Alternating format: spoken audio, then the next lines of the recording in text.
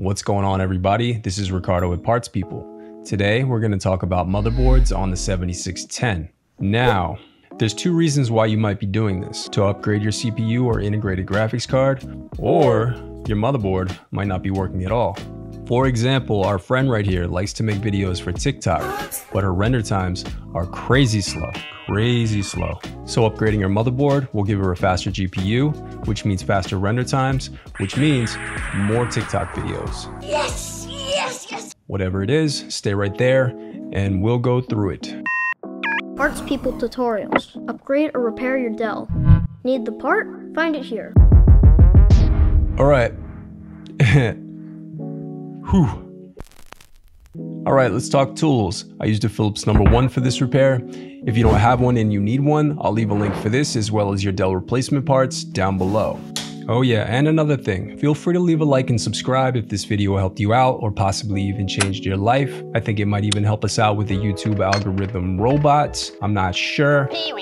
We appreciate it. All right, now let's get into it. First, unscrew and gently pry apart the bottom base cover.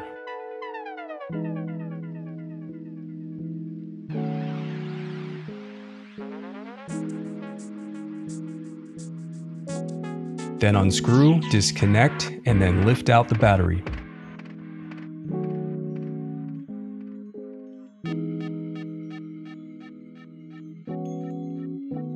Now use your fingers to separate the tabs and gently slide out the memory sticks.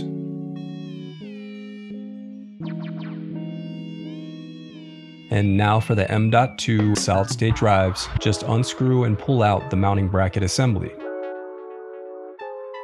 If you have dual solid-state drives, just do the same for both.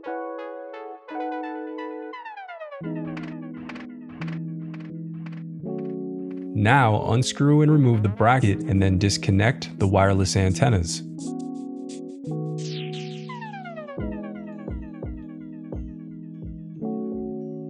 Real quick, I just want to mention that I referenced the Dell Owner's Manual when I perform these repairs. You might have found a way that works better and faster for you, so if you did, tell us how you did it below. Spread the knowledge. For the left and right fans, you'll just unscrew and disconnect them both the same way.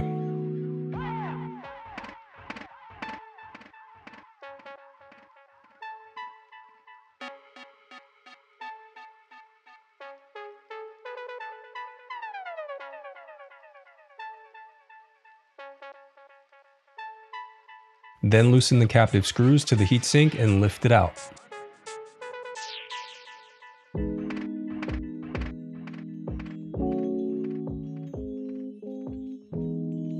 Now disconnect the motherboard cables using a plastic scribe or your fingertip to unclip them where necessary.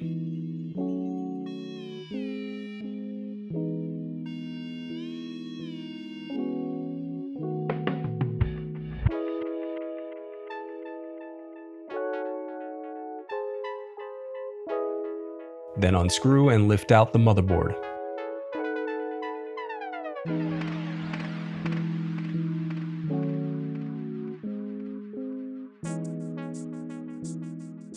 Okay, you've gotten this far and you're still having issues. What do?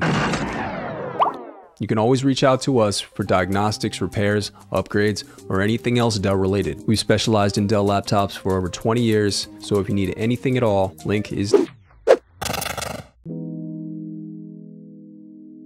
Now for the reinstallation of your motherboard, simply follow the steps in reverse. If you still need to purchase your replacement part, click here to visit our site and find it. And while over there, you can view our printable instructions that include images to help you along the way. And also don't forget, we have more playlists here, so keep checking back. I do read your comments, so leave any questions you have for me down below. Thanks for watching.